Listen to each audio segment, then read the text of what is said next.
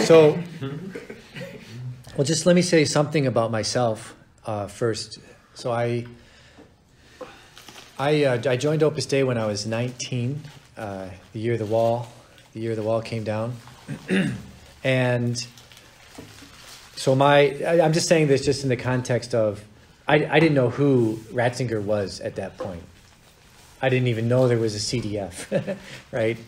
So I basically in the next year or two, at some point, somebody gave me a document that he had written as head of the CDF on Christian liberation.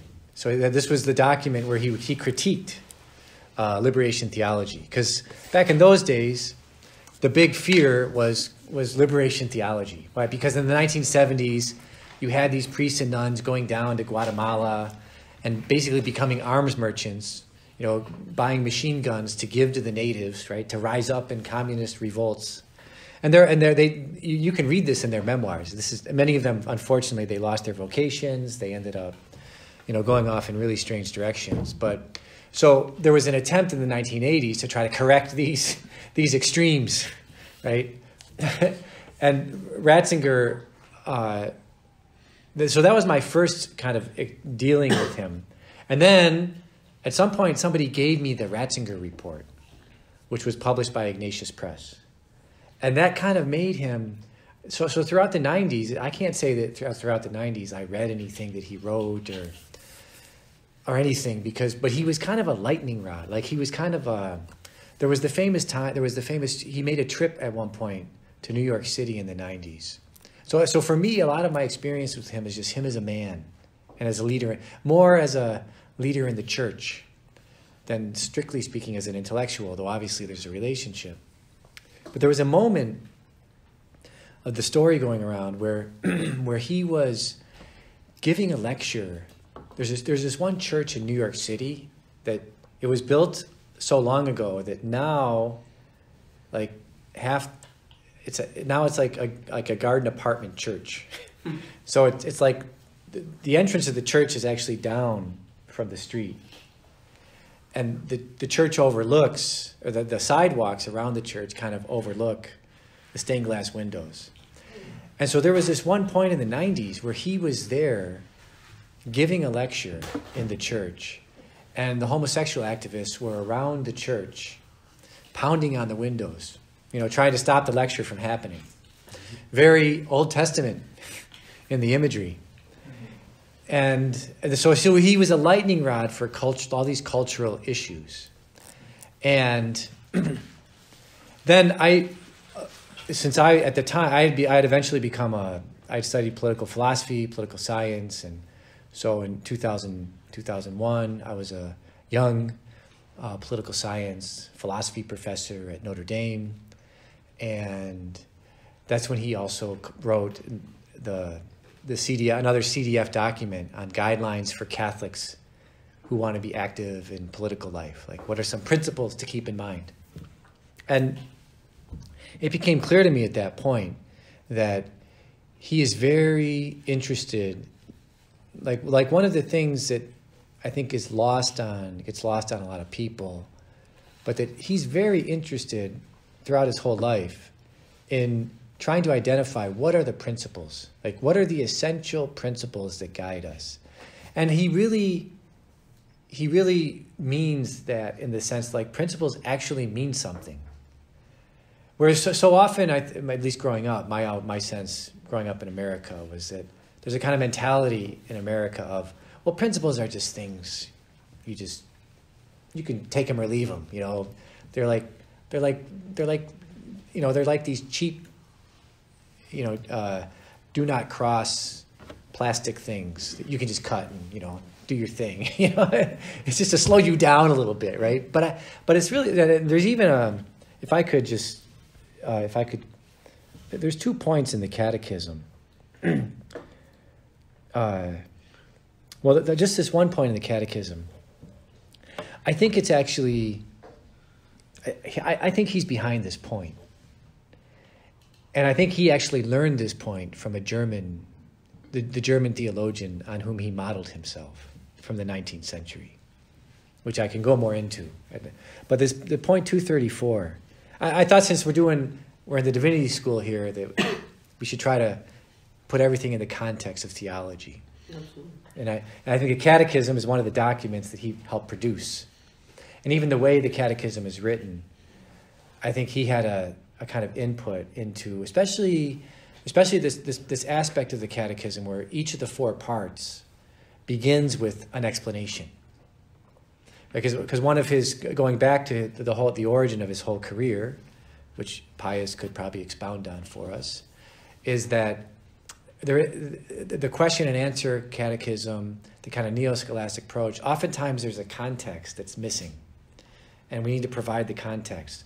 So one of the unique things about the current catechism, and again, all catechisms are teaching documents, they all have strengths and weaknesses, so let's not, I'm not saying the catechism is like the new 10 Commandments, but that he wanted there to be a kind of explanatory section. And John Paul II also wanted this. I mean, they were birds of a feather, to use the cliche on this point. That the explanatory section, so like in the third part of the catechism, we don't go right into the 10 Commandments. There's an explanatory, what is the person, what is conscience, what is the natural law, what is the moral law, right? What is the life in Christ? As a way of, and again, I think a second big point for Pope Benedict, everything comes down to the person of Jesus Christ, right? That's the starting point. There are several times, both before Pope and as Pope, where he will say things to the effect of, the chasm between Catholicism and Islam and Judaism. In other words, Judaism and Islam are much closer to each other than either of them is to Catholicism. Why? Because they are fundamentally religions of the book and of the law, whereas we are a religion that follows a person, Jesus Christ. Right? And that person, when we're baptized, we are recreated. Right? When we're baptized, there are real bonds that are now that have been established between us and the Father and the Son and the Holy Spirit and the Blessed Trinity as a whole. And again, his principled approach is, these are real bonds. They establish real relationships that have real consequences in all areas of life that follow after that, right? And so for example, I think I started a reading group with some of these professors, and we were reading Scheeben. And I can say more about, at some point, I was thinking more the next lecture than this one, but I'd like to speak about Scheeben, but as a kind of, but this point 234 in the Catechism, the mystery of the Most Holy Trinity is the central mystery of Christian faith and life. It is the mystery of God in himself. It is therefore the source of all the other mysteries of the faith, the light that enlightens them, the most fundamental and essential teaching in the hierarchy of the truths of faith. The whole history of salvation is identical with the history of the way and the means by which the one true God, Father, Son, and Holy Spirit reveals himself to men and reconciles and unites with himself those who turn away from sin. And then 236, the fathers of the church distinguish between theology and economy, theologia and oikonomia. Theology is the mystery of God's inmost life within the Blessed Trinity, and economy to all the works by which God reveals himself and communicates his life. Through the oikonomia, the theologia is revealed to us. But conversely, the theologia illuminates the whole oikonomia. God's works reveal who he is in himself. The mystery of his inmost being enlightens our understanding of all his works. So it is analogously among human persons. A person who discloses himself in his actions, and the better we know a person, the better we understand his actions. So I think for him, and I quote these because I was reading Scheeben, and two passages like this almost are word for word in Scheeben, right, from the 1860s. And I just think of, well, if he was involved in the I haven't studied this in depth yet, right? So, but I think of all the people working in the catechism, he of all people would have known Stephen, right? But I think there's also something here that's very, very indicative of his thought, right? That if we can get these principles clear, and it's not again, sometimes people think, oh, a hierarchy of truths. Oh, that means like there's some truths on the top, and the ones that are not on the top, you can like chop them off, so long as you preserve these ones on the top. I don't think he means that either, right? But nonetheless, obviously, the mystery of the Blessed Trinity is the central mystery of the faith. It's the starting point of the faith, and we're called to enter into it. So, just to kind of maybe now take a historical step back. So in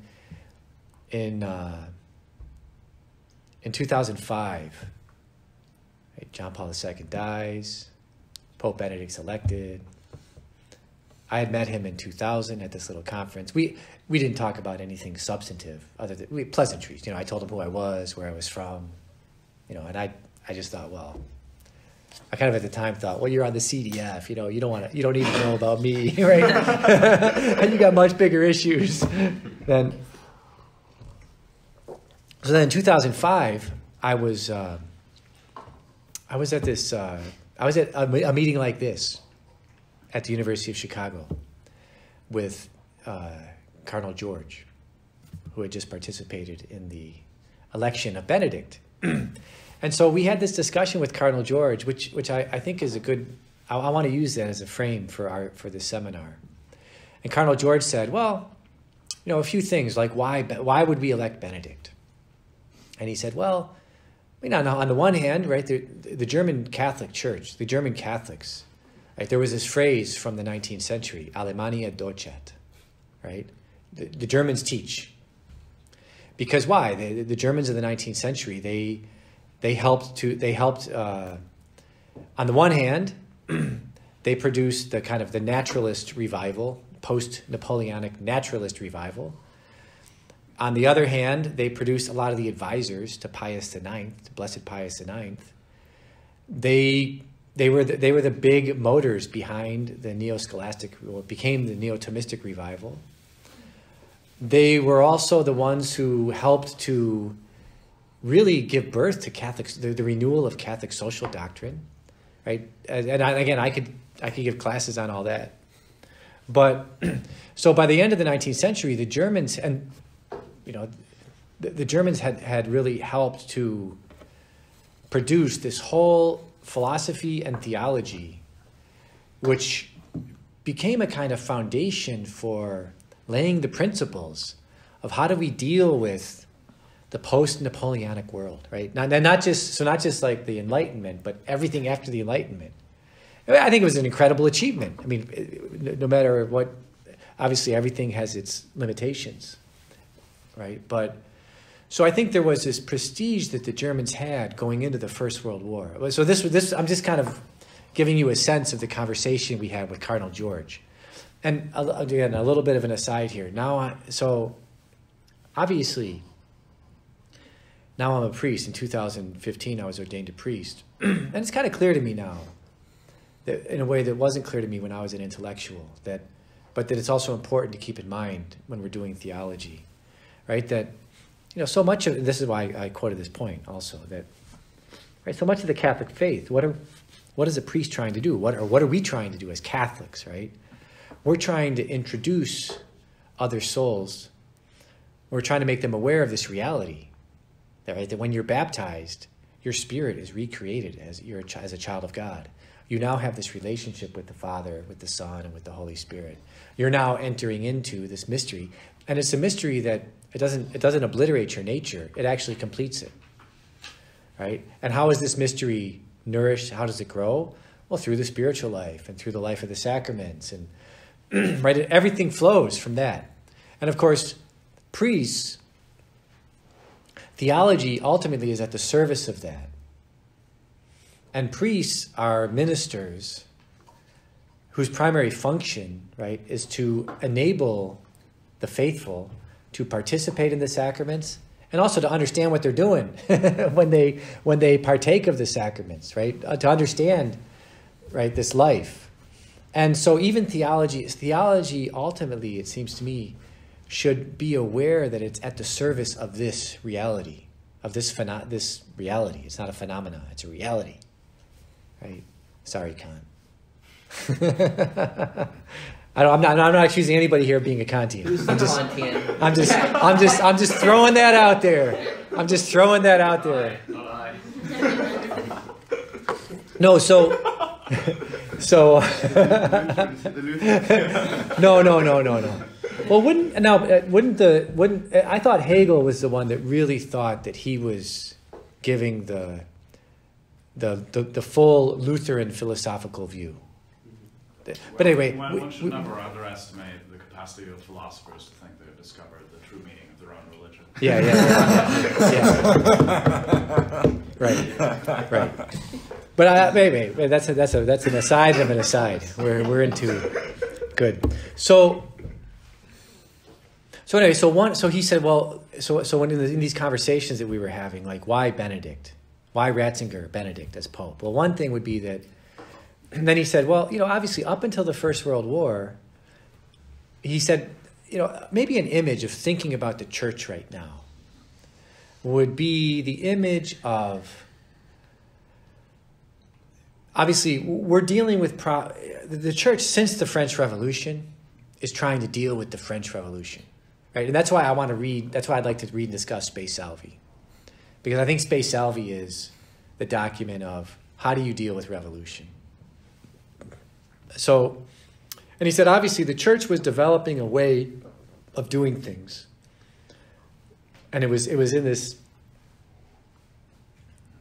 especially Western Europe, right? It was in this kind of hand-to-hand combat with the intellectual, political, business elites of Western Europe for the most part. It's like in the case of the United States, up until the First World War, the bishops had great difficulty even getting an appointment with an important politician. Like, so I did a study on that at some point. So and of course, in many places in Western Europe, that was also the case, depending on the regime of the moment. So Cardinal George says, well, if you think about it, the 20th century was a play within a play, right? We're grappling with the remnants of the Enlightenment up until the First World War. The First World War changes that dynamic completely. After the First World War, you get the rise of the more kind of clear ideological political movements, fascism, communism. And then from the Second World War, or what we now call the Second World. It's funny, during the Second World War, they called that the First World War. Because the First World War was the Great War. Right? And then so the First World War was, the Second World War at the time was the First World War.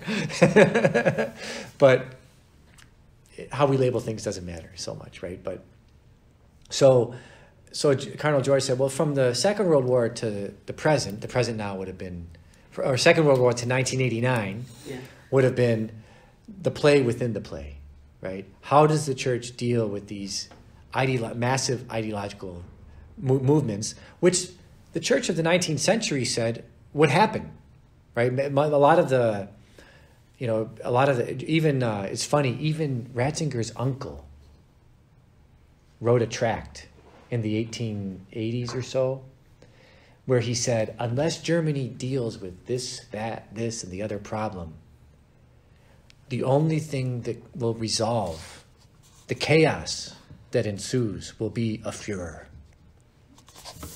Right? So Georg was his great uncle, wrote this tract, in which he basically kind of gestures towards what eventually. But a lot of the writings of the Catholic social teaching in the late 19th century, they're essentially trying. A lot of the spirit is we're trying to warn you guys that unless you address these problems, something far worse is going to happen. You're going to be basically like. You're going to be sowing dragon's teeth. And so it was in a way prophetic. I mean, I put that in scare quotes, right? But it was in a way prophetic. Or you could just say in a way it was just understanding the consequences of actions. So Cardinal George said, well, 1989, kind of the book of communism is closed, at least as an institutional, political reality. And so now, in the end of, and now Cardinal George kind of said this, but I also had a conversation. So when I got to Rome, I went to Rome in 2012 to study for the priesthood.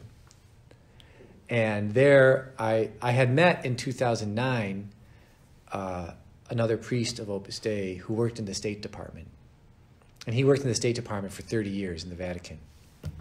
And so he told me that he told me this a little bit in 2009 and a little bit more in 2012, before Benedict left the papacy, and Cardinal George said this, that Cardinal George actually said this in our little seminar, that the hope that John Paul II wanted to kind of shift Catholic social doctrine, and he wanted to write an encyclical that he never wrote,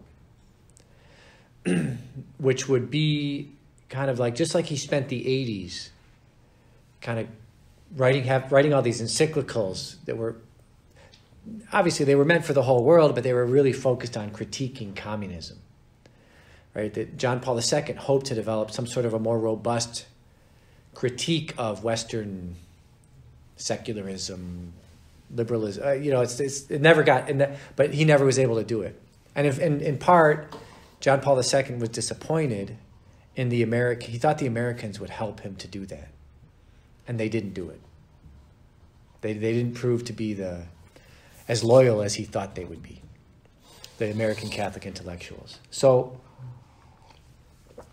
that when Benedict was elected, he was elected kind of to hold, the idea would be to hold things in place, because he was older.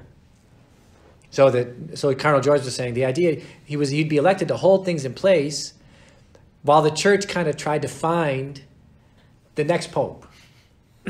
So he would hold in place what John Paul II was doing, right? Because this happened. I mean, when you study the history of the papacy, you realize that there's everyone. There are some popes where the church is not quite clear.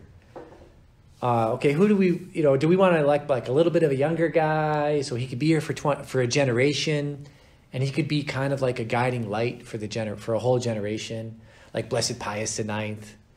Actually, so when they elected Leo XIII, they thought he would be like one of these bridge popes who would just, because he was also older, so they thought he would just be there for like 5 or 6 years and then die.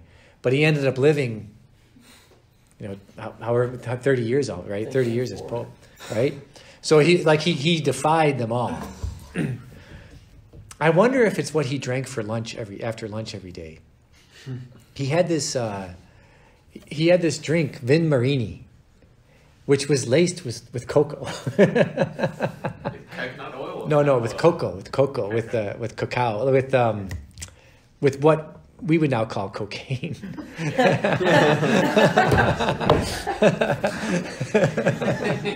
But obviously at the time, it was just a little something extra that you'd put in the liqueur. It was called Vin Marini. He even allowed himself to appear in advertisements promoting it. Right? Leo XIII. That explains why writing this down. is He's the first pope who is on camera. I think there's this YouTube. There's the other. Yeah, you can find this on. You can find pictures of him on YouTube or film of him on YouTube. Yeah. So obviously, that they kind of thought that he would be a little bit of a bridge pope, Ratzinger, and that he would hold things in line. And that the church was looking for, and probably the church is still looking for, right?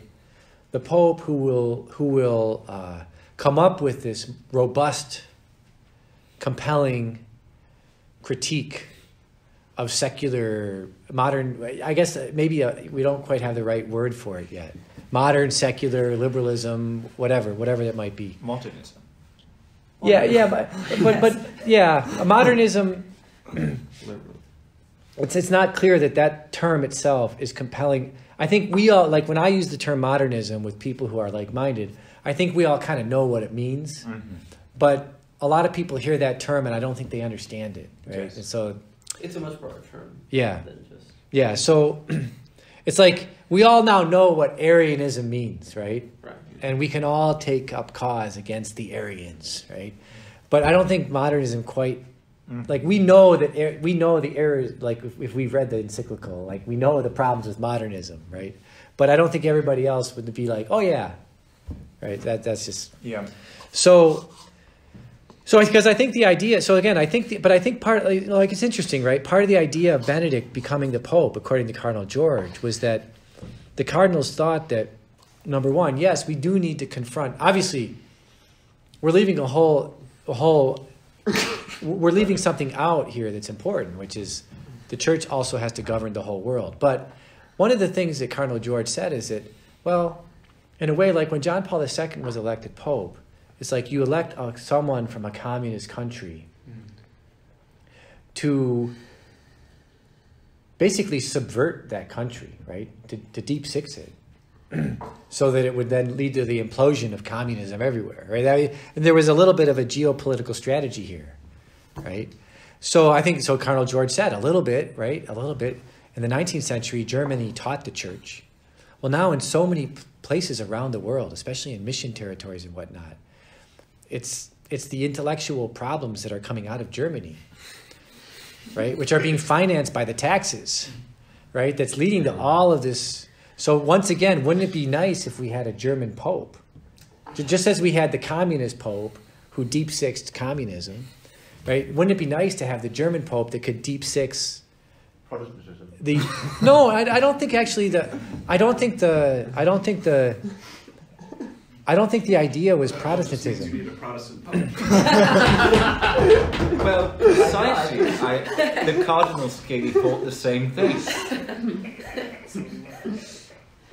So, and I also remember. But I think Cardinal George's insight. I think it still holds, right?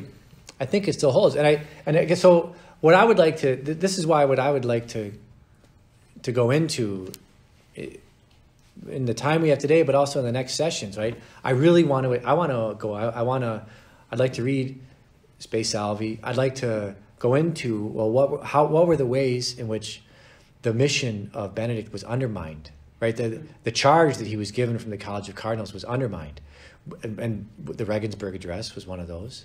The Williamson affair, which took place around the Summum Pontificorum, right? I think that was part of the plot. I would also like to study the synodal way, because again, this is another.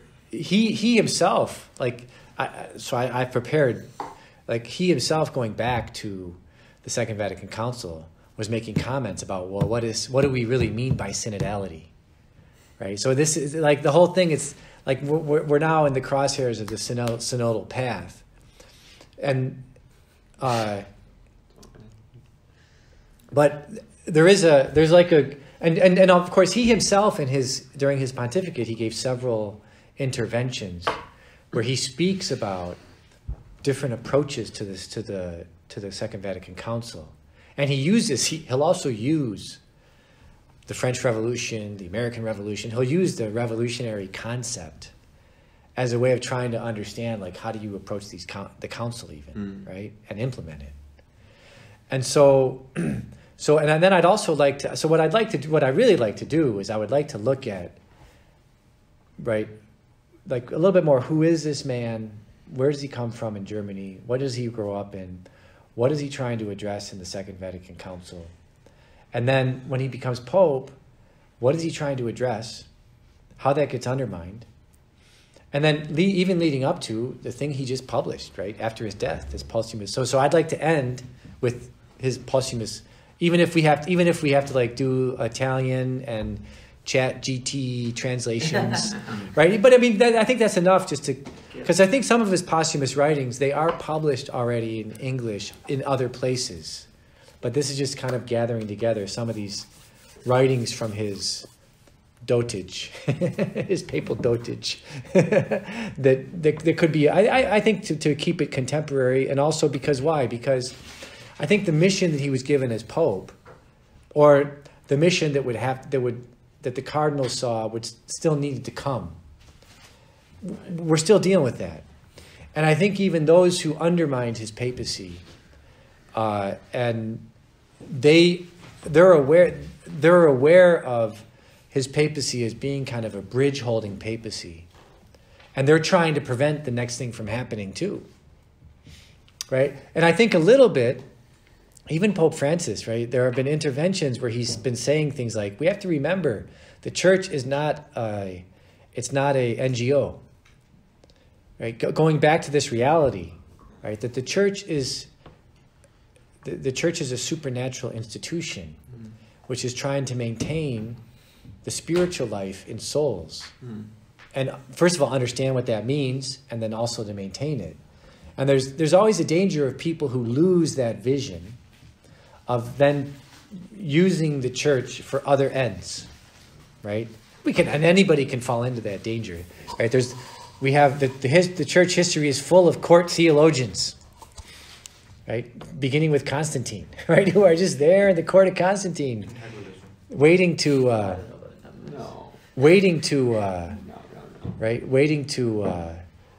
promote the Arian cause, using the emperor to promote the Arian cause. So, I don't know, does anybody have any comments so far or questions so far? Well, I was just going to say, Father, maybe you could lead us into Joseph Ratzinger, the man in Germany. Yeah. Right? Leading up to his, maybe leading up to the council, right? So maybe his early years in Germany. And that's what I would like to do. Yeah. Yeah, that's what I would like to do. So, he himself, I mean, one of the, I think it's a kind of a unique thing I think this is unique about both Pope John Paul II and about Ratzinger or Pope Benedict. It's funny, in Europe, they have no problem calling a pope just Ratzinger. Pope, they don't mean it in any kind of, at least when I was in like Italy and France, those are the two countries I'm more familiar with. They'll say Pope Ratzinger, they'll say Pope Wojtyla. They don't mean it in any kind of a pejorative sense. I think sometimes in the United States, if I were to say like Pope Ratzinger, some people are like, oh, are you, like that's pejorative. So if I ever slip into that, I don't mean it in a pejorative way, right? It's just, I've lived in Italy and France a little bit, so maybe I just slide into that without realizing it.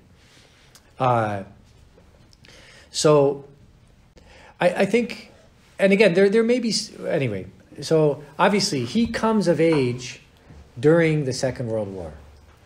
And I think that it's pretty clear that his family, the other thing, I mean, his family was clearly a Bavarian family. They were not Nazis, right? They were doing everything they could to kind of remain, I think you can say they were trying to remain aloof of Nazism, right? And even his family even moved progressively further outside of the city in the 1930s and into the 1940s. Why? Because it's just, if you're in the country, you're in the country, right? It's easy. It's harder for people to come around and ask you what you're doing. You can kind of keep to yourself, right? So by the end of this, so I actually, to be honest, I don't think that there's any, again, there's always this effort in the media to misrepresent, right? People's behaviors and actions. And so I think you could tell as soon as he got elected. Actually, I can say that. I'll say this here that. So the day that he got elected, I was the director of a residence in South Bend, and it wasn't planned this way, but that was the time of the Da Vinci Code, and so the newspaper had called me and said, "Oh, you're a professor at Notre Dame, and you're the director of this residence, and could I interview about the Da Vinci Code?" Right. So we're in this interview in my living room, and the journalist says, "Oh, my editor has called me 3 times now, I mean, this was during the conclave. So my editor has called me 3 times now. And she knows that I'm here doing an interview, and she never calls during an interview. So something must be going on that I just, since it's the 3rd call, I got to take it. So I'm like, sure, yeah, whatever. I don't care. So she leaves and comes back, and she says, oh, we have a new pope. This interview is over. Right? That you're no longer news. So then she calls me back 15 minutes later. She says, well, I was just talking with my editor, and maybe we could do an interview with you about what you think about the new pope. Right? So anyway, she comes back, but she brings a photographer with her. Right? So we're sitting in my living room. And in my living room at the house, if you could imagine, like at that map, the upper left-hand corner, we had an image of the Blessed Virgin Mary, a statue. We had a statue of the Blessed Virgin Mary on like a little pedestal, right? So at one point, the photographer points to the Blessed Virgin Mary and says, what is that up there? And I said, oh, that's an image of Mary, Our Lady of Torre Ciudad. And he clicks a photo. But I didn't hear him click the photo. Right? So next day, on the cover of the South Bend Tribune is, whatever it is, director of the residence, Professor Langan, whatever, hails the election of German Pope. They got me. I was just naive about the tricks of journalists at that point. They got me. Episcopalian photographer. Pardon? The photographer was an Episcopalian. Yes, that's correct. Yeah, it was an Episcopalian. Yeah. Now I understand your keen interest in misinformation. Actually, that is probably one of the things that started it. Yeah. Yeah.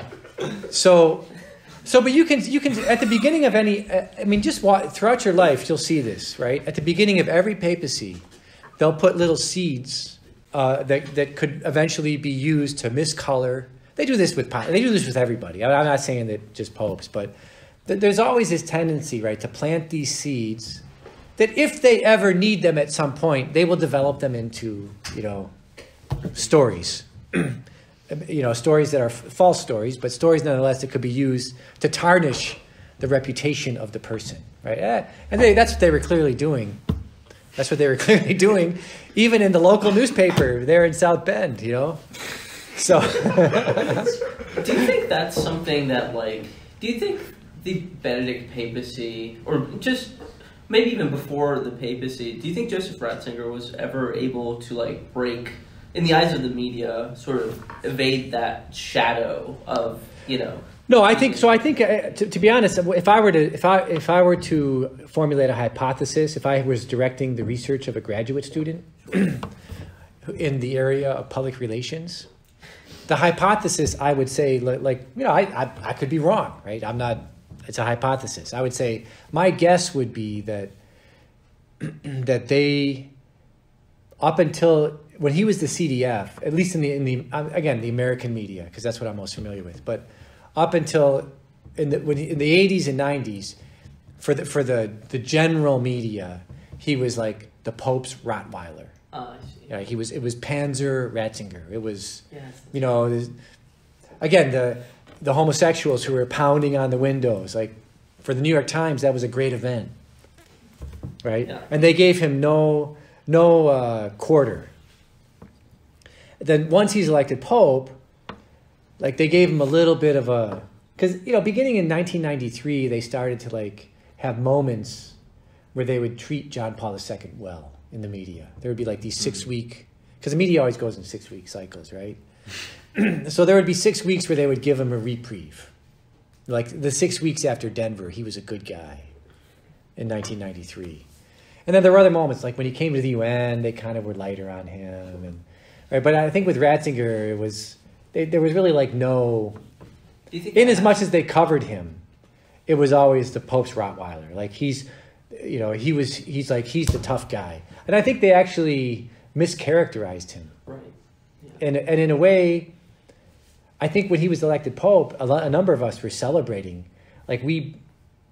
we kind of accepted and liked that he was the Pope's Rottweiler, Right. right? And we were and I think part of the jubilation that some people had when he was Pope was that, okay, finally, the Rottweiler is going to, the church is sicking the Rottweiler on the bad people, right? I mean, I think there was a little bit of that. The sense you get looking back is that for,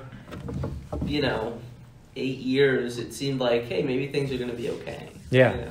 Yeah. Maybe the tempest has passed.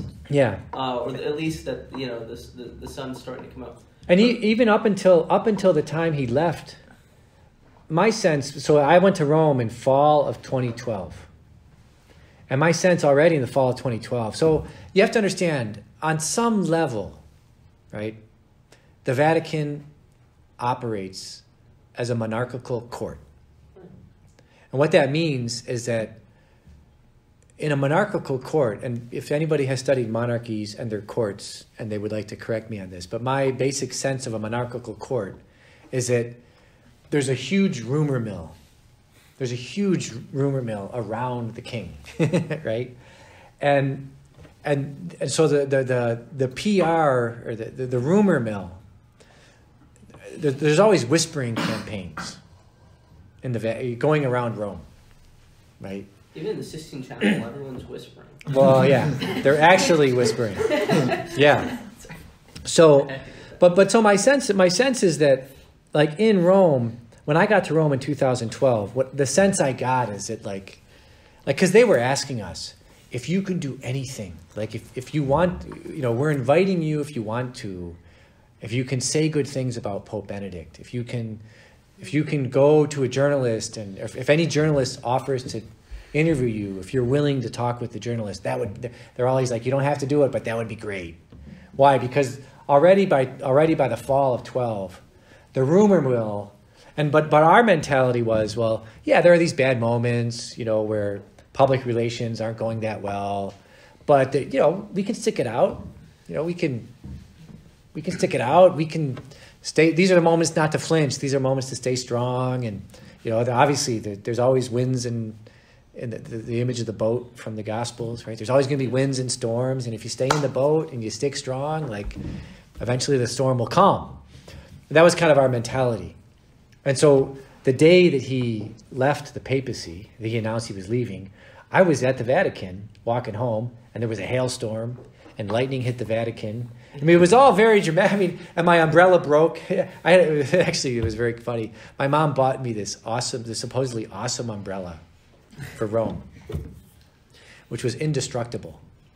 And so after the hailstorm, I'm going down into the subway, and it wasn't closing properly. So I'm here trying to close it, right? Try to close it. The subway comes, the doors open, and I go like this, and then I hit something, I triggered something, so that half the umbrella shoots into shoots like a bullet into the subway car. And then the doors close, and the subway goes off, and there goes half my umbrella. I mean, everything went wrong on that day. It hailed. That's right. It hailed. Lightning hits the Vatican, and I lost half of my indestructible umbrella. Well, here's a question. So the media portrayals of Ratzinger at the time. But of course, do you think that Catholics now as well sort of internalize, even conservative Catholics, and we say like, well, look at this sort of great, golden age of theology. You hear like neo-scholastics say this all the time, and it's quite odd in that Ratzinger at the council is not very far from a neo-scholastic neo-Thomist. Yeah. So perhaps if you spoke a little about Ratzinger's role in the council and his intellectual formation. Yeah, that's what I want to go. After I just told that silly story, I was going to go there. Yeah. So again, I want to say a few things. Like, so when he's coming of age, right at the end of the Second World War, right? There's one little line in his biography where he says, "When I was then in the seminary, we had plenty to eat, right? We didn't suffer through the famine, the hunger year, right? So there's a few things that are maybe not as intellectual, but I want to just get them out there, right? So this has to do. It's interesting that this year there's a biography that just came out on Morgenthau, trying to rehabilitate Morgenthau. And Morgenthau was the one that initially Roosevelt tasked. I think to understand Ratzinger and the Germans leading up to the council, you do also have to understand the Americans, right? Because of the Second World War and how we occupied Germany after the Second World War. So Morgenthau was entrusted with the Hunger Year, with remodeling Germany after the Second World War. And Morgenthau was completely motivated by vengeance. He was, even Churchill, who I think wanted to reduce Germany to rubble, thought Morgenthau was a little extreme. And I say this just to say that because Morgenthau had it's interesting, right? This is on a little bit of an aside, but I think the Green Party in Germany wants to do right now what Morgenthau wanted to do after the Second World War. Because Morgenthau said Germany should be deindustrialized. It should no longer have a financial economy. It should no longer have an industrial economy. And even most of its agriculture, it should get from outside. Right? Because why? You have to make it such that these people could never pose any kind of cultural, moral, or economic or political threat to anybody else ever again in the history of the world. I mean, that was Morgenthau. And so I think, and again, there was the Cardinal Frings, and I mentioned Cardinal Frings because eventually Ratzinger will work with Cardinal Frings, right? So Cardinal Frings gives homilies where he basically says, we are now in the time where you can, if you see food, you can take it. You don't have to buy it. Right? If there's food that nobody's eating, American soldiers were instructed to shoot anybody that gave food to a German soldier who were in the POW camps. Right? I mean, they were being starved to death. Right? So and then it's called the Hunger Year. Right? This is a part of the history that usually gets blocked out. Right? So Ratzinger, he's in the seminary during this time, and he's aware of what's going on around. Now, what happens is Roosevelt dies. Truman comes to power, becomes president, and Truman basically says, Morgenthau, like, this is too much. Right? So he fires Morgenthau, and then this is where Marshall steps in and says, well, let's have the Marshall Plan. Right?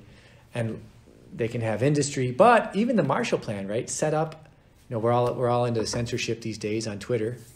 So Marshall set up an office in New York City run by a guy named David Mordecai Levy.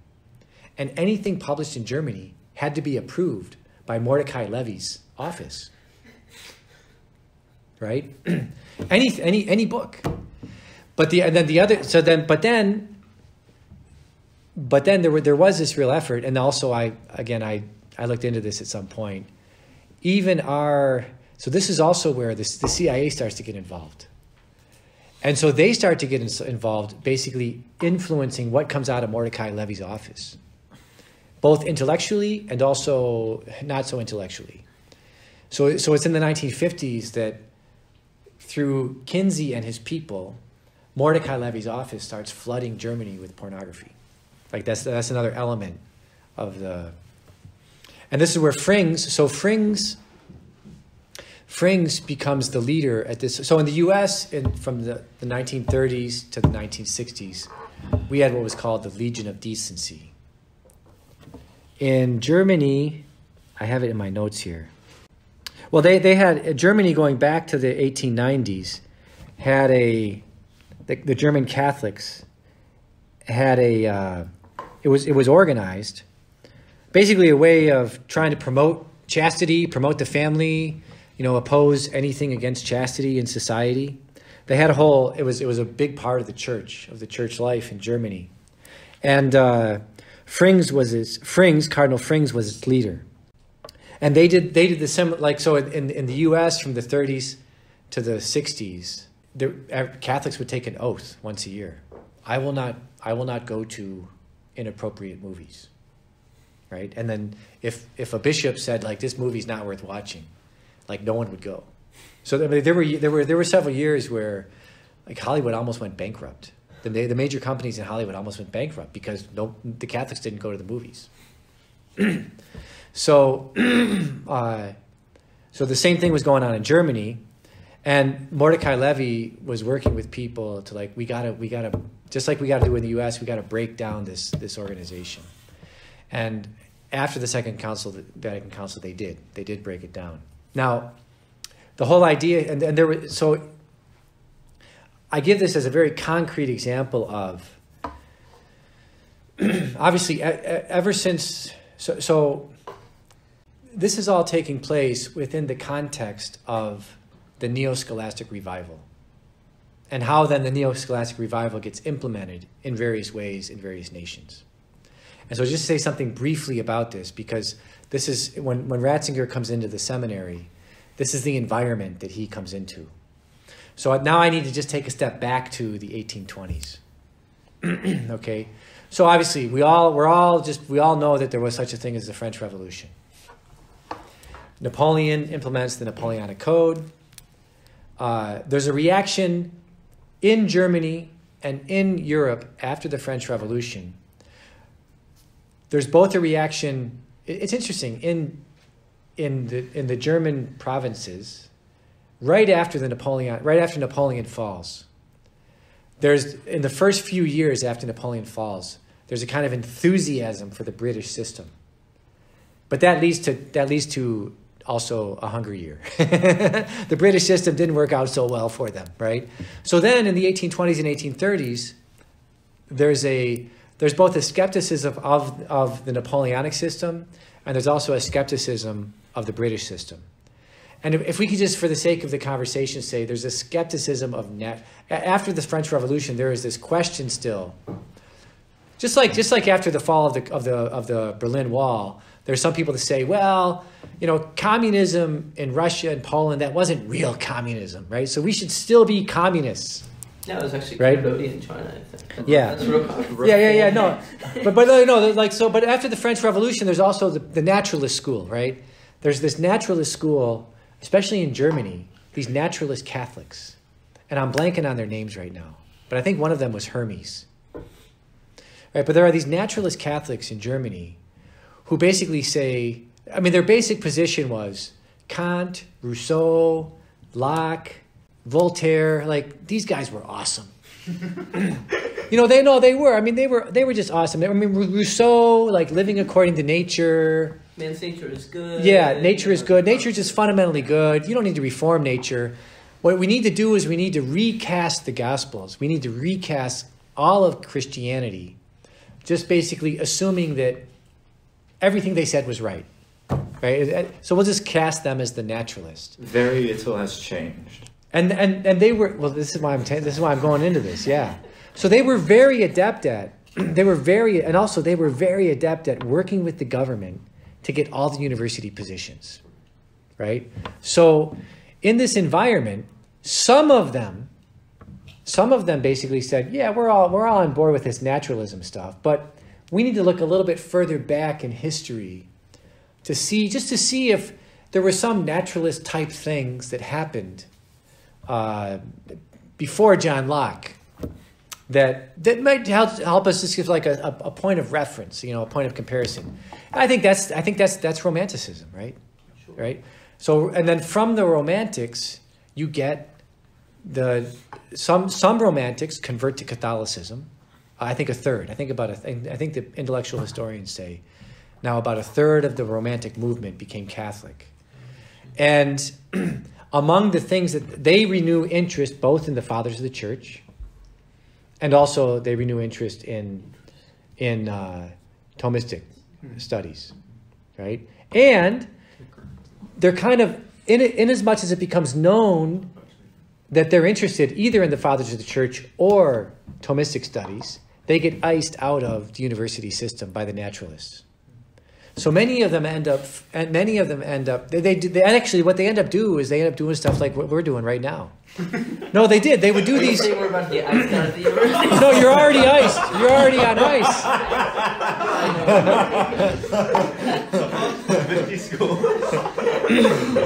So when, as they get, no, so they would have, and literally they called them study circles.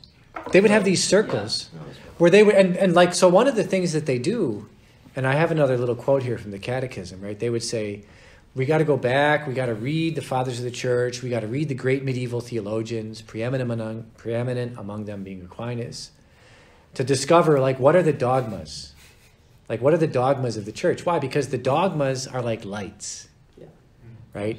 They show us how to live. And so in these little study circles that they started, they would study the dogmas, and then they would talk with each other, like, how do we implement these things? How do we live these things? You're a Thomist, aren't you? And then, but then also, several things happen. Out of these study circles, they get iced from universities. When they get iced from the universities, what do? They go to Rome, right? And many of the people that got iced from the universities, their disciples, ended up becoming the advisors of Blessed Pius IX and Leo XIII.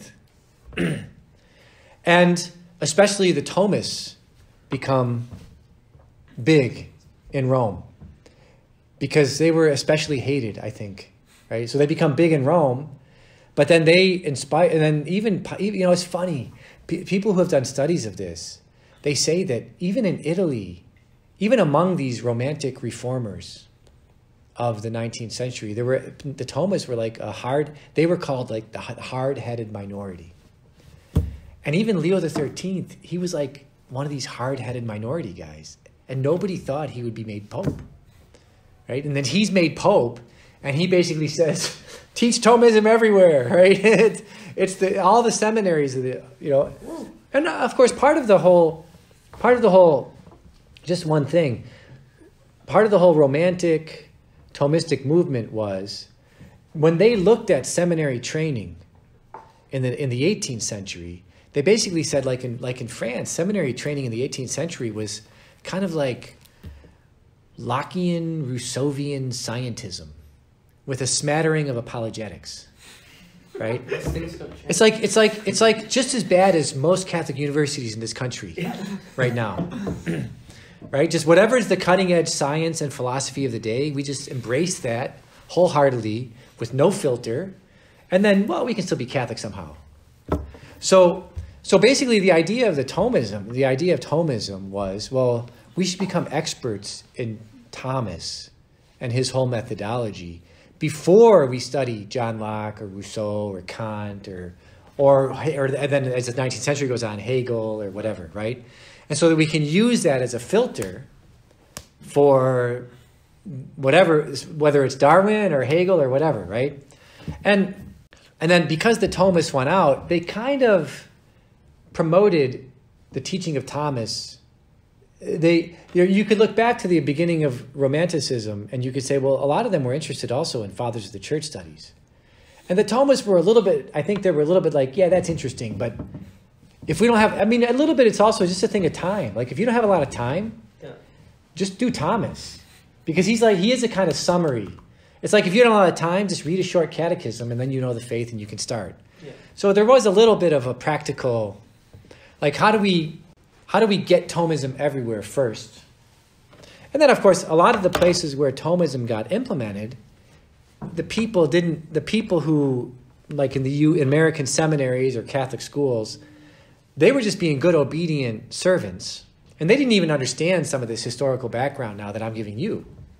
They just grew up and they were formed in the seminary to be Thomists. And they didn't study, like they're typical American, we don't know history, we don't know culture, we just we just do what we're told. So when a lot of them in this country, when they implemented Thomism, they did it, I think, as good people, as, wanted to be obedient. And also to some, I remember when the first time I read the writings of St. John Chrysostom, it was this nun from college in Detroit who she learned Greek and Latin. And so she translated a bunch of his stuff into English. So there were efforts in the late 50s to start to... So I think by the time you get to the Pope Pius X, and it's interesting, Pope Pius X, right, was a parish priest. And he's the one that implemented the Oath Against Modernism and the Catechism of Pius X, and really tried to reform seminaries in a good way overall, right? But so by the time you get to Pope Pius X, clearly from Rome, the Thomists have the upper hand in like setting educational policy for the church. The Romantics, who were more enamored with the fathers of the church, they were like clearly in second place. And by this point, by the time you get to the Oath Against Modernism, let's say by the time you get to the First World War, clearly the church is saying, like, this whole naturalist project is no good. And so a lot of the typical history that's told, the institutional history that's told, and I think this institutional history needs to be looked into a little bit more. But the typical institutional history is that, well, the naturalists went underground until the Second Vatican Council. And then they burst back on the scene, right? And anyway, I think that's a simplistic story. But clearly by the 1950s, I think after the Second World War, so now we're going back now to after the Second World War, and Ratzinger himself says this in the Seawald biographies, and he says this in several homilies, right? That after the Second World War, there's this renewed hope. So I think there's two things going on. Number one, just geopolitically, after the Second World War, the Vatican decides we're going to side with the Western powers against the Eastern powers, and we're going to try to just put an end to communism. Like, just diplomatically, that's the decision the Vatican made at that point. And the minority were what we call the East Politique people, right? That they were saying, well, no, we should still kind of be open to both sides, right? And they were always around, but I think overall the Vatican, and especially with the papacy of John Paul II, right? He was elected by the people that were interested in, once and for all, putting an end to communism. And then within that, also after the Second World War, there were a lot of people that said, well, on the one hand, we've established Thomism in a lot of places. It's solid, it's stable, but there's clearly limitations, right? We have to engage more with 19th and early 20th century developments. We have to engage more with 19th and 20th century scientific developments, leading up to. But then there was also kind of a hope. The hope was that, well, actually, like the hope was like. And I think it can be debated how much of a hope was really there. But the hope was, well, also after the Second World War, the regimes of the West are not as hostile to the church as they were before the First World War. Like before the First World War in the United States, Wilson and the French leader after the First World War, they didn't even want to have the Vatican like sit at the Versailles treaties. Like they wanted to pretend that the Vatican doesn't exist. It was really hard for the bishops to even get a... And part of that has to do with all the experiences of the 19th century.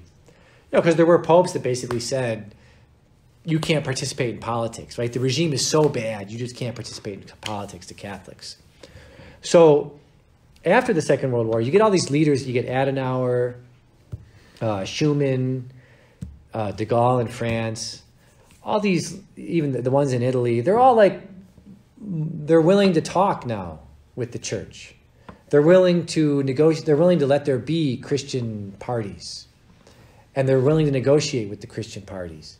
So there's less hostility, right? There's less obvious hostility. There's less open hostility. So I think there's several things going on in the 1950s. One is that both intellectually and politically, there's a lot of people in the Vatican and in Catholic intellectual circles that are saying, well, number one, now that we've implemented Thomism, we now need to open up more to the fathers of the church, the study of the fathers of the church. and non-Thomistic thinkers, right, to see what contributions they make. Number two, the whole point of developing Thomism was that so that it can enable a fruitful engagement with modern politics, modern science, developments, and also for that to happen, we need to not silence people who are doing this. Like, so the problem, so like in the 1950s, Ratzinger kind of comes of age, I think, in the camp of the Romantics who were kind of with the fathers of the church and wanted to use that. And also I think Ratzinger was, like, in the studies that I've done, he loved Heisenberg. The Thomists kind of liked Heisenberg too, because Heisenberg, I think, had studied Plato as a young man. And so by the time, at the end of his even scientific life, Heisenberg says something to the effect of, the only way we can understand reality is if we admit that there's such a thing as form and matter, right? And like, all the Catholics were like, woo, finally, science has come around,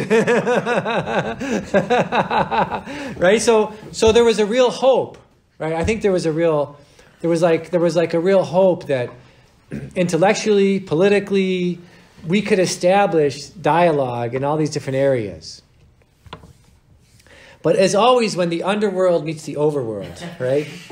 No, but so this is and this, this is a question that I think it's a very delicate one, but so Ratzinger is the advisor to Cardinal Frings. And by the time Frings gets to the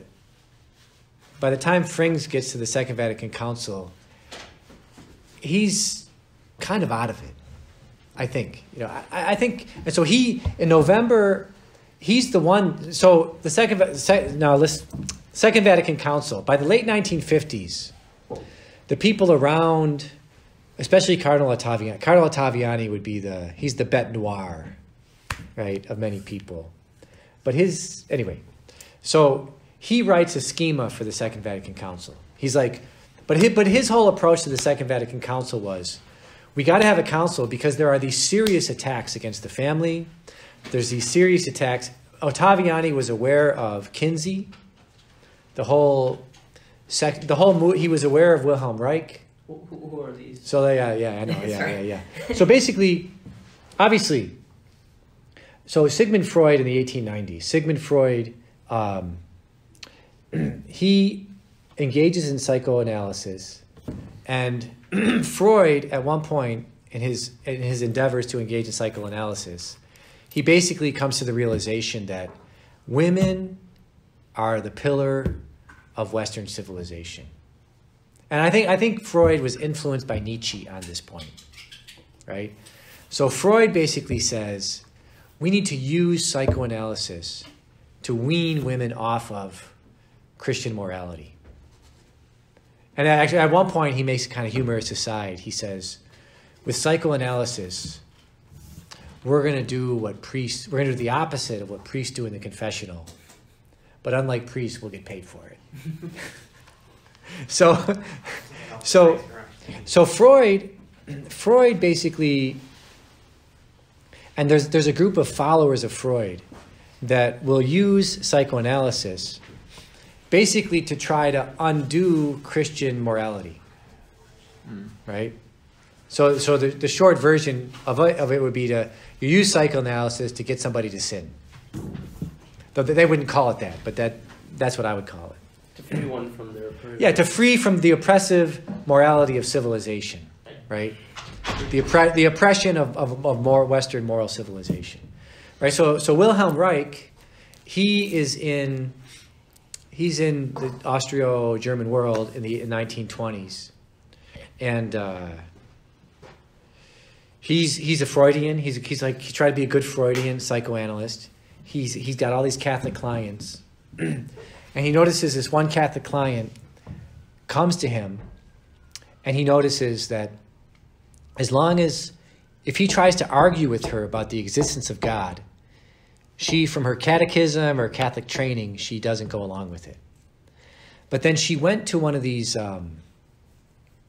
because in the 1920s they began performance. They didn't begin it because it goes back to the ancient world. But in the 1920s, one of the popular ways the sexual revolutionaries would work was through performance art. Right? You get people in a theater, you get them to do impure things, and then, so Reich understood. He had this one client, and as long as he argued with her about the existence of God, she would argue back. But then she went to one of these performance art things, and she sinned, basically. And then she came back and she didn't believe in God anymore. So Reich was like, well, this is great. I figured out the formula that if you can get people to sin, if you can get them to sin, then the image of God just disappears within them. If you can get them to break free of their oppression in act, then they'll throw out their chains. Exactly. But then Reich then realized, but now we have advertising, theater, film, and television. And we can use that. That's going to be much more effective than psychoanalysis. I mean, psychoanalysis is one at a time. It's much too slow, right? So we can use those mechanisms. So then he wrote his book. He wrote two books. There's two books he's known for. One is The Mass Psychology of Fascism, right? And then the other one is Sexual Revolution. And the Sexual Revolution book comes out in the 1930s. But because he also wrote The Mass Psychology of Fascism, the people that were, as soon as the book came out in English, even in the 1930s, the people who were interested in promoting that book shut it down. Because why? They said, it's going to take us a generation to separate that idea from the fascists. So then they republished the book in the 1960s in English. And then they put it on the cover of Time magazine, which was the organ for promoting these things in the 1960s, right? So Wilhelm Reich, his book was like this. It's like the I could give you references if you want to read more. I mean, I have all sorts of. I've looked into this, right? So Reich's book was kind of like the essential reading for sexual revolutionaries in the 50s even, but it was more underground, right? And then Kinsey was this. He's a follower of Wilhelm Reich in the United States. He spent time at some of these institutes in Germany that were dedicated to this agenda, and then comes to the U.S. and he becomes like the so-called big scientific researcher in this area, this big promoter of basically what's deviant is normal. That would be the simplest way to put it, right? And he becomes like the darling of the American intellectual class in the 1950s. And even in Germany in the 1950s, he at some point he's brought to Germany, and they bring him on a tour, and this is where the problems start, because is he a scientist or is he an ideologue? And of course, in the 50s and 60s and up until 1972, Kinsey is presented as a scientist. So if we're in a new age, right, and even Ratzinger at some point where he's discussing Heisenberg, he says Heisenberg is the science, and the Second Vatican Council, we wanted to be open to dialogue with science.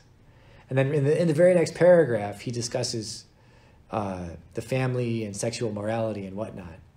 Because and even to this day, I mean, this is the issue, right?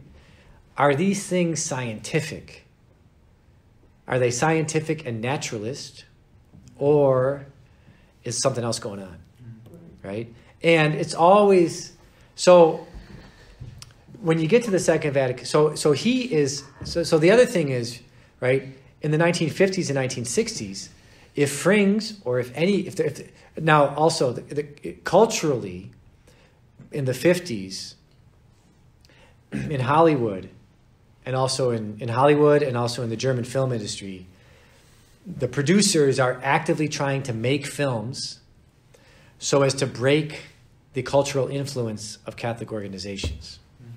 So they keep trying to make films that, So, for example, what they do in the United States is they film The Pawnbroker, where they film a scene with a black lady who commits impurities with a Holocaust survivor, right? So how could you ban that film, right? You're anti-Semitic if you ban that film, right? And so that's the movie that they use in this country to once and for all break that code, or break the Hollywood production code. In Germany, they used an Ingrid Bergman film, The Silence. But there were several attempts in the 50s and into the 60s to try to break the German production code. And eventually, so the whole, what happens is that in 1964, again, I can reference all this stuff. I mean, I have more references which I could give you. I'm just kind of off the top of my head a little bit here. But so in 1964, Frings, so Ottaviani, going into the Second Vatican Council, he writes all of these schemas for the Second Vatican Council, in which he'll say things in the schemas like, our universities they're coming under attack. We need to recommit to Thomism and using it as the lens or as the filter for dealing with these problems. And actually, I don't know if Ottaviani even knew this or not, but like even at Notre Dame at that time, it was really interesting that because I know someone who wrote he did a study of Notre Dame's philosophy, the history of its philosophy department. A French guy, Florian Michel, wrote a great book, The History of Thomism in the 20th Century in North America. And it's like one of these books is like this. He did a lot of research. It was very, but so even at that time, there was a challenge made against Notre Dame's philosophy department. And the president of the university said, look, this is an ideal department.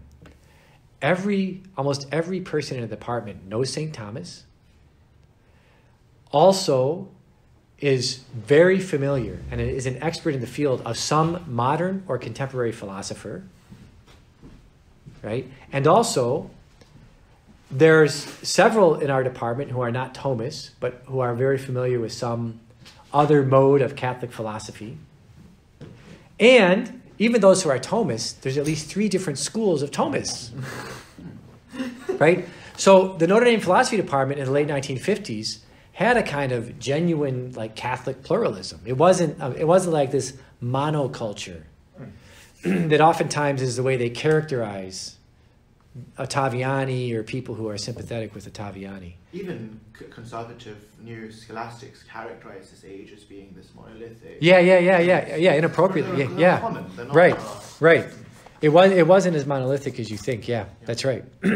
So, and then Ottaviani also said, well, my understanding of the film industry is that there are these huge, based on Kinsey, because Ottaviani was familiar with Kinsey and Wilhelm Reich, right? He said, based on all this, the film industry, I don't see how we can transform it. I don't see how we can change it. So we're going to have to set up our own production houses, our own means of finance, our own distribution. We're going to have to set up the whole network so that we can't be attacked by finance and Deep Six by finance. And so basically, right, the Second Vatican Council starts, and for a while there are these debates following the Ottaviani schema. And then Frings actually, in November of '64, is the Frings intervention, right? And the Frings intervention it's basically, I mean, I could find the quote. I don't have it right here, but basically, and I think Ratzinger gives us enough hints in his autobiographical statements. He wrote Frings' speech. He was the ghostwriter for Frings' speech at the council. At the council, yeah.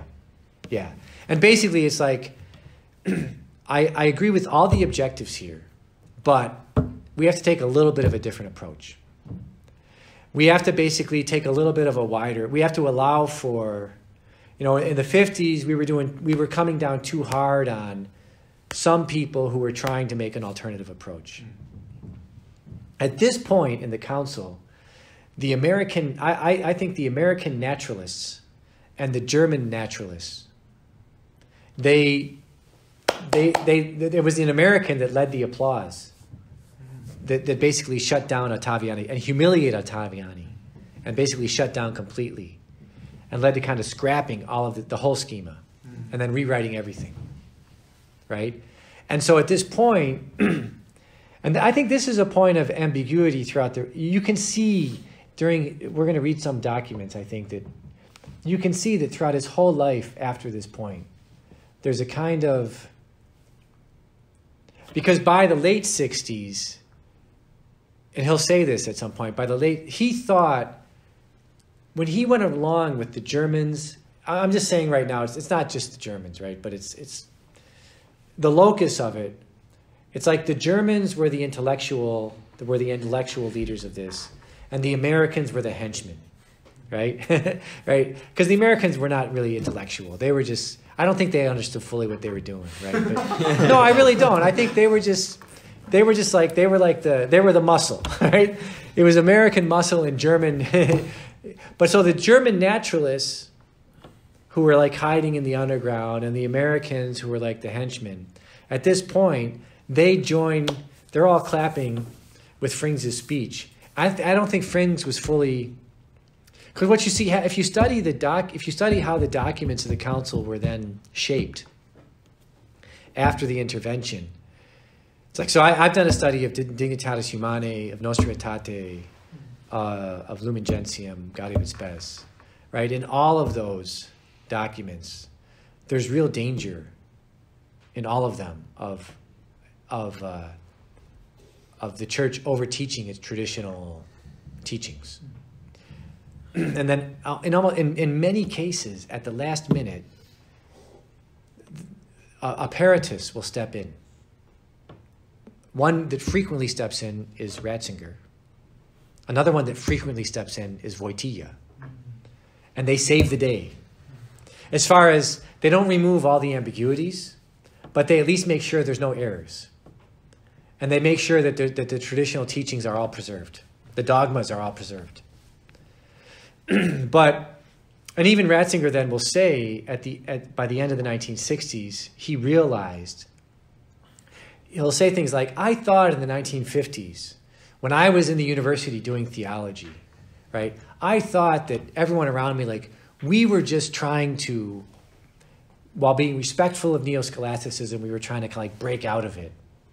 And we had this great confidence that if we were to make a mistake, that the bishop or the rector or the rector or the bishop or the pope would let us know, right? If we went too far, right? If we were to make an error, like, so we had this great confidence that we were doing theology, trying to basically understand what was going on around us, also understand the limits of, in other words, also understand the limits of what was going on around us, so as to come up with a new creative approach with the confidence that authority was exercised as authority. But he said, by the late 60s, I realized, right, that all these people that I thought I was doing this creative theology with, they were interested in something completely different, right? That they did not understand the limits. Let's find out the hard way. Right?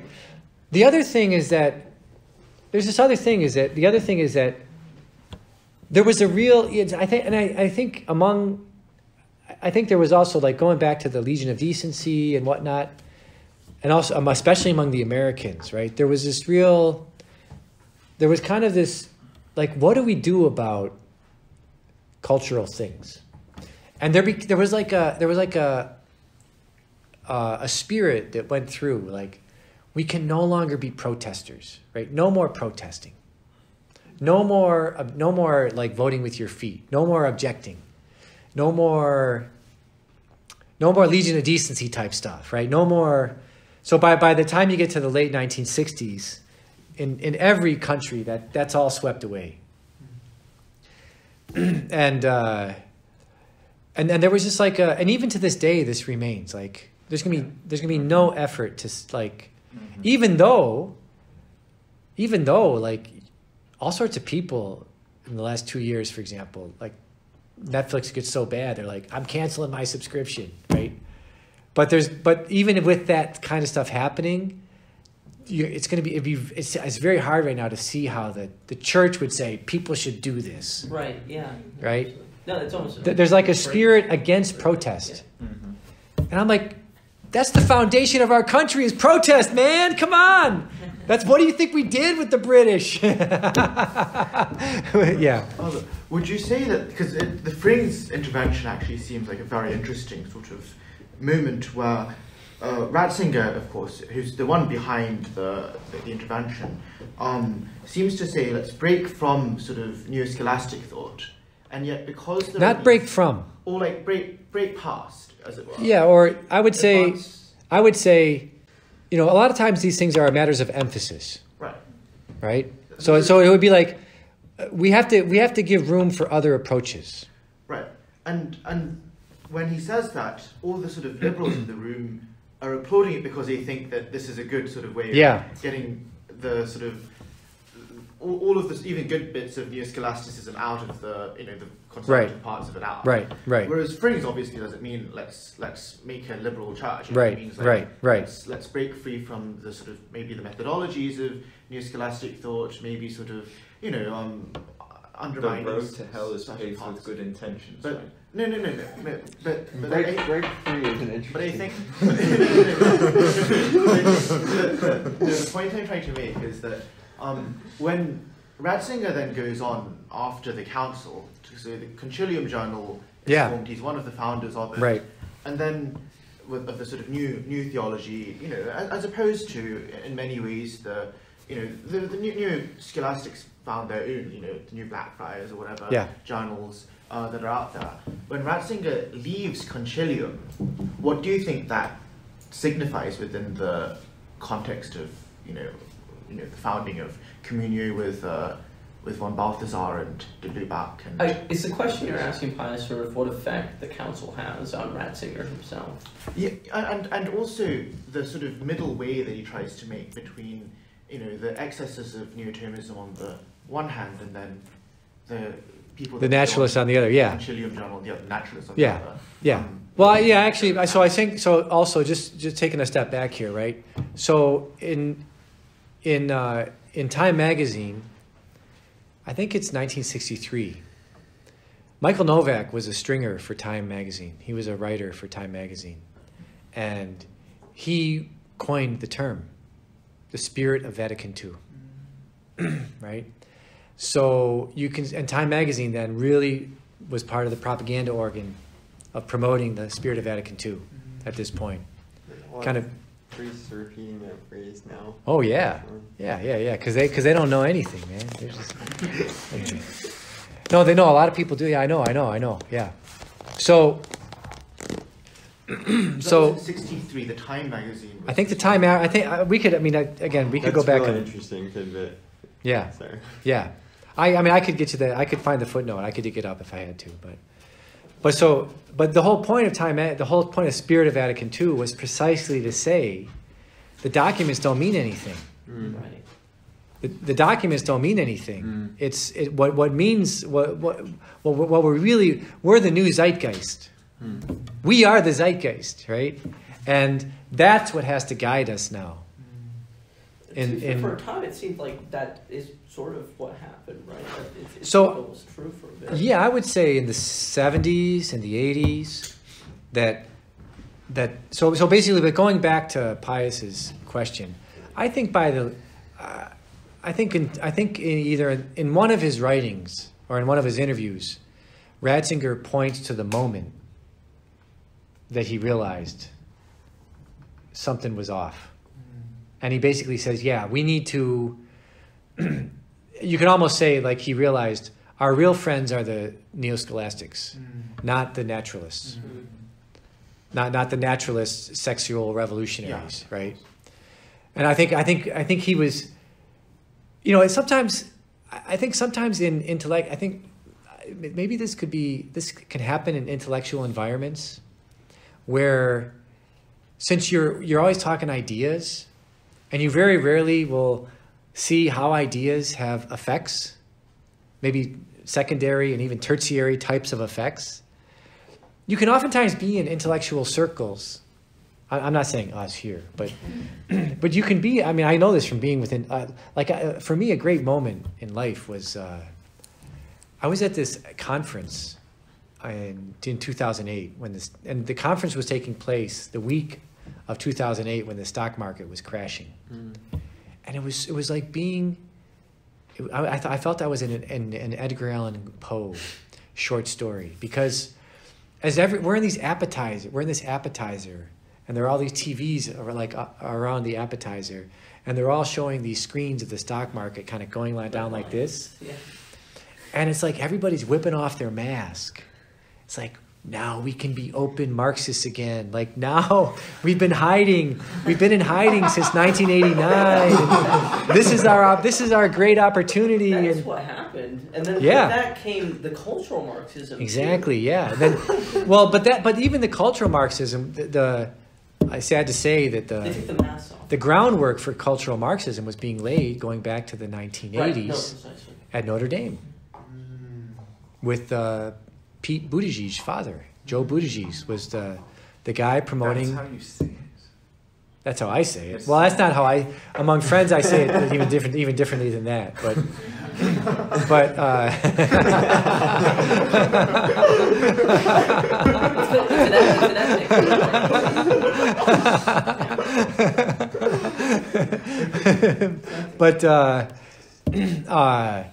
No, in the 80s. All this money started coming to Notre Dame through Joe Buttigieg, the father of our, what does he do, transportation secretary? And basically to promote the translation and the popularization of Gramsci and Foucault in America academe. I think, Father, in the interest of time, that's a good place to grim note, but just let me say one more thing. So it's after, it's during that moment where he basically realizes, and I think this is part of Communio and the other efforts then that were made in the 70s, right? That now we have to be more in league with the Thomists. Because they're the one, like Karol Wojtyła, I think so the friendship between Wojtyła and Benedict is very symbolic of that.